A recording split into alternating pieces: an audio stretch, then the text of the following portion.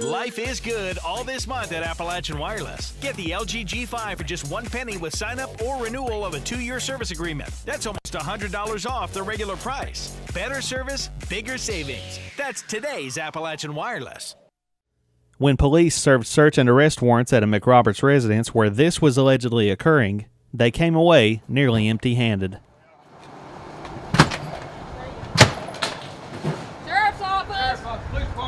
The warrants were served at the residence of Marty Fleming. Letcher County Sheriff's Office Sergeant Alicia Congleton said she received a tip about dogs living in cramped, filthy conditions and investigated the tip, finding nearly a dozen dogs in those conditions on Fleming's property. We come up here and done a welfare check on the dogs on the 16th. The dogs were living in horrid conditions, walking in their own feces. One cage in particular was extremely small. It had 2 dogs in it. The dogs couldn't adequately move. Once I advised the subjects, Marty Fleming and Teddy Fleming, that what they were doing was wrong, they asked me to leave their property and to come back with a search warrant.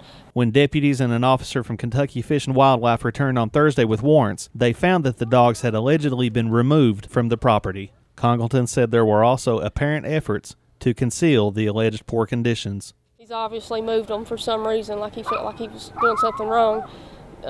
Every animal that was up here the other day has been moved or tampered with. For instance, there's a wallaby over there, like a kangaroo type animal, that was living in a space extremely small, about 3 foot by 3 foot or less. Since I left the other day, he's built a big fence around it. But the dogs definitely didn't have adequate space to move or exercise in, and it was what we see over here, and have taken pictures of today and the other day, is what you would see in a puppy mill abuse case, and I'm not going to put up with it. Officers, however, were prepared to make arrests against Marty Fleming and his father, Teddy Fleming. Marty Fleming was nowhere to be found, but Teddy Fleming was arrested at the scene. Both men are facing charges of second-degree animal cruelty. Congleton said she also learned that a pet shop in Pikeville may have been dealing with Marty Fleming in the purchase of dogs kept at Fleming's property. While we're here today executing the warrants, we had a couple bystanders come by who say that they sold him an English Bulldog the other day that he hasn't paid them for and refuses to pay for. Also advised that they were approached by Marty Fleming and Drew Justice, who is the owner of Bella Pooch in Pikeville.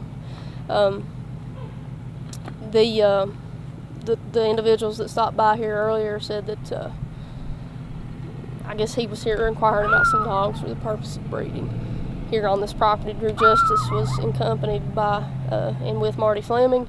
EKB News reached out to Bella Pooch owner Drew Justice, but received no response. No animals were removed from Marty Fleming's property on Thursday. Congleton said the investigation is ongoing. Reporting in McRoberts for EKB News, I'm Chris Anderson.